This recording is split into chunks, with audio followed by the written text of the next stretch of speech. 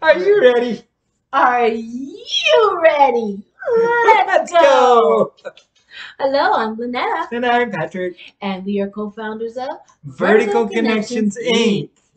Hello, hello. So good to see you all again. Yes, welcome, and thank you for being here today. We just wanted to talk a little bit about the path to wealth. We are all commanded, directed to be wise. How do I know this?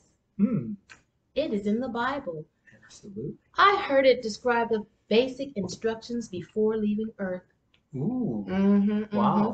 People who are wise know how to accumulate wealth. All right. Foolish people, on the other hand, know how to spend it up. Ooh. Make it poof. Just like smoke in the wind. We won't go with the other one that we've used in the past. But it's not our goal in life to get up, go to work, get paid, pay my bills, go to bed, repeat. Not a goal.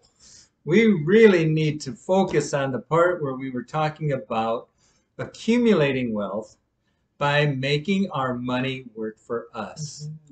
And the only way to do that is to get out of the race that just continues to spin around. You know how the cars do. They just keep going and going and going.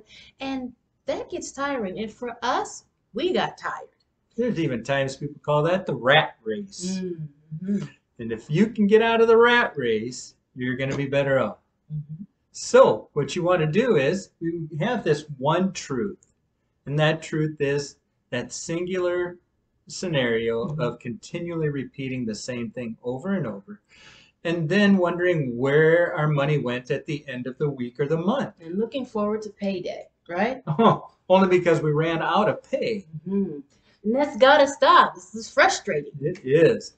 So to do this, we need to continue to learn and collect grow. more truth, right? Collect more truth as we're learning and growing. That helps. All right. Absolutely. Good. So to do this studying. Ooh, that has to be our main goal. That is what we strive for, is the practice of studying. Studying what we don't know. Getting rid of the things that we don't know, filling them with things that we do know in order for us to propel forward.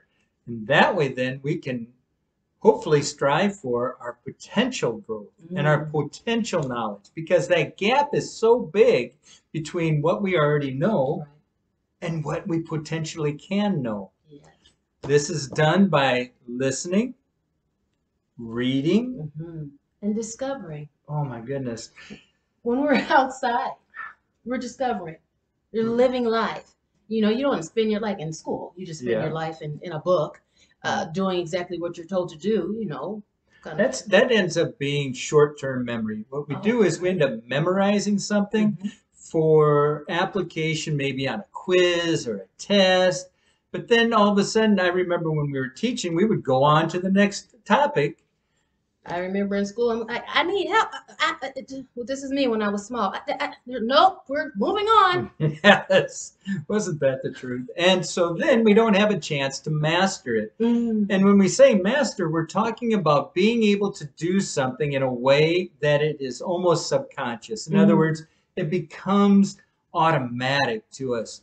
Likewise, the reason for gathering truths, multiple things that we know are fact, is because we have to be able to identify when people are not telling us the truth. Right.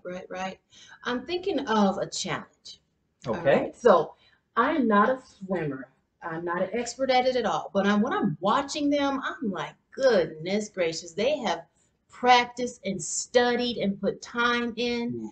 Yes. And I know when I get in a pool, it has to be clear. I need to be able to see the bottom of it, and I need to see the other end. So if I'm challenged to swim to the other end, my goal is just to get to the end.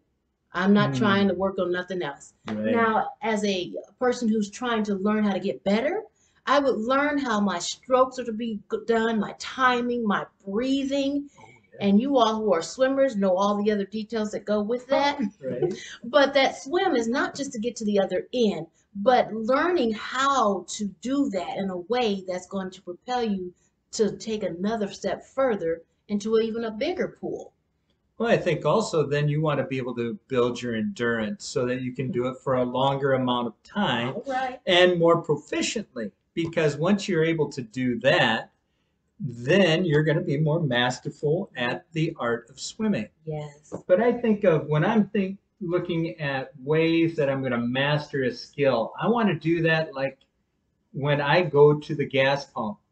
We've got all these different options for which fuel to put into our car. And we have to make that decision.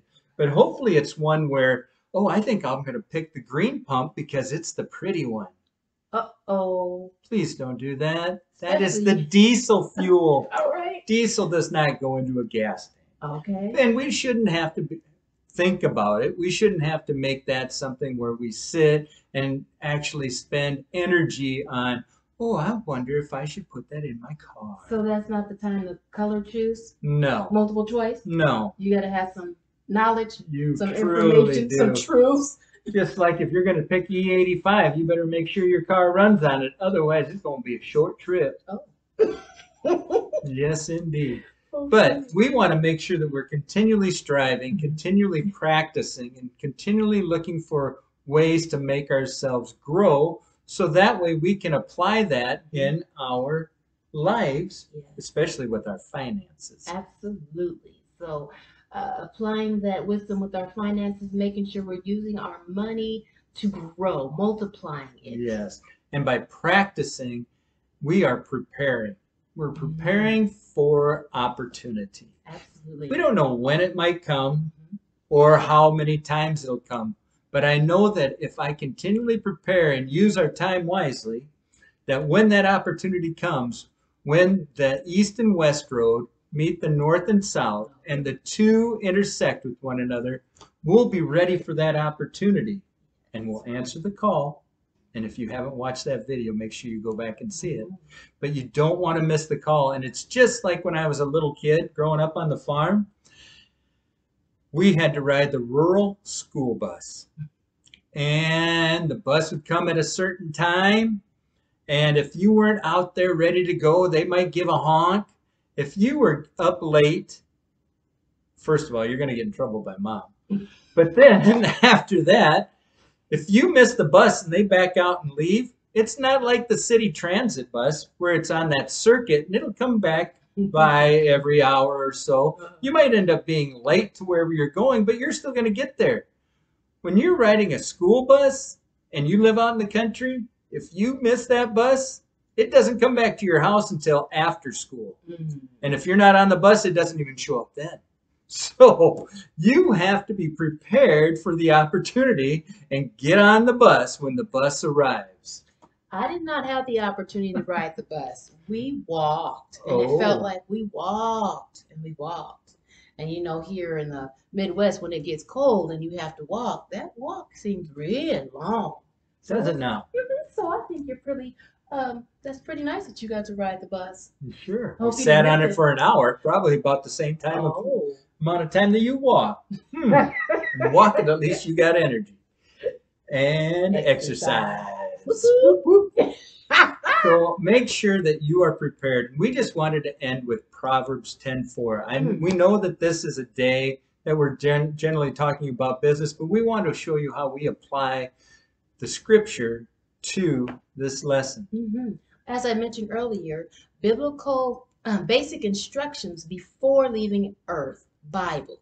So he wrote it for us so that we can meet these needs that he has provided, answering our assignment correctly. You know, let's see, Proverbs 10:4.